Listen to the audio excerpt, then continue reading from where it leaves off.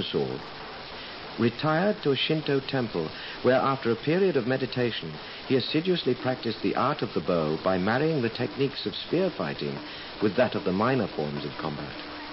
He then challenged Musashi, one of the most famed, renowned swordsmen, to a second encounter, which he won by mounting an effective defense whilst penetrating Musashi's own two-sword defense.